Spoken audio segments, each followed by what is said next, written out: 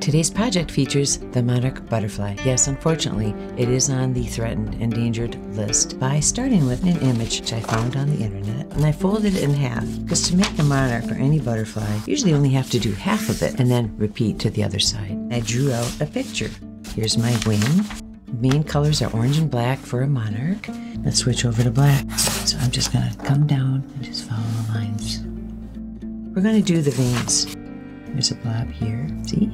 Just blob it on. Now we're going to start assembling. So we're going to attach these wings on some cake board, some cardboard, some paper, paint, a couple pipe cleaners, and you've got a way to help remind the people around you that when you see a butterfly, we need to do something to help them out because they're beautiful and we'd like to keep them around.